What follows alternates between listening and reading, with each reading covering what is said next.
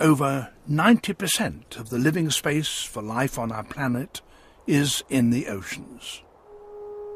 Home to the biggest animal that exists or has ever existed. The blue whale.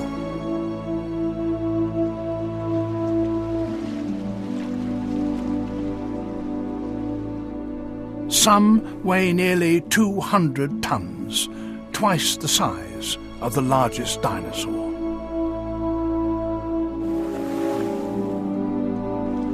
Despite their great size, we still have little idea of where they travel in the vast oceans, and none at all of where they go to breed.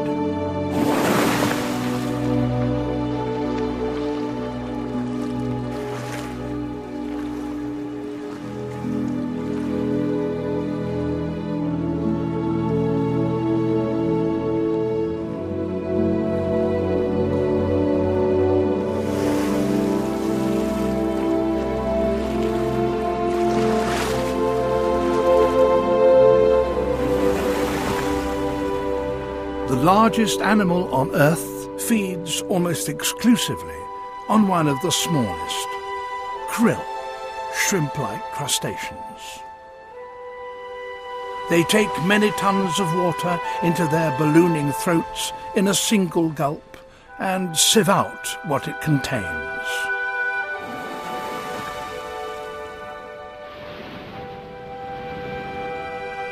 Every day, each one swallows some 4 million krill. Such gargantuan harvests depend on the continuing fertility of the oceans. But global changes now threaten the great blooms of plankton on which the whales depend. Once, and not so long ago, 300,000 blue whales roamed the oceans. Now, less than 3% of that number remains.